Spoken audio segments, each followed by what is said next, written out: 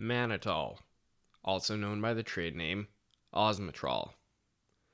Mannitol is indicated for the treatment of increased intracranial pressure, oliguric renal failure, edema, and increased intraocular pressure.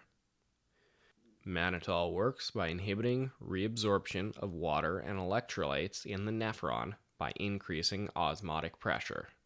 Mannitol is excreted by the kidneys.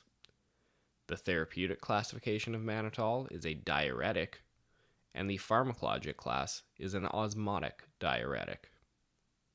Special considerations for nursing include that mannitol may cause phlebitis at the IV site, and that it may cause dehydration and fluid and electrolyte imbalances through its action as a diuretic. Neuro status monitoring is very important, especially when being used for increased ICP or intraocular pressure. And mannitol in concentrations greater than 20% should be administered with a filtered IV set. It is very important to visually inspect all mannitol products prior to administration. This is because mannitol is not a particularly soluble sugar molecule, and therefore crystallization within the vial can occur. It should also be noted that mannitol, if extravasation occurs, may cause skin necrosis.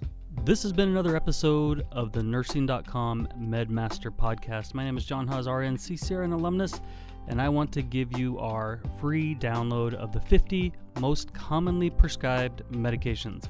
To get that free download, just go to nursing.com/50meds. That's 50, nursing.com/50meds. We love you guys. We want you to succeed. That's why we provide clear, concise, and visual supplement for nursing school and the clinical floor. We love you guys. Go out and be your best selves. Happy nursing.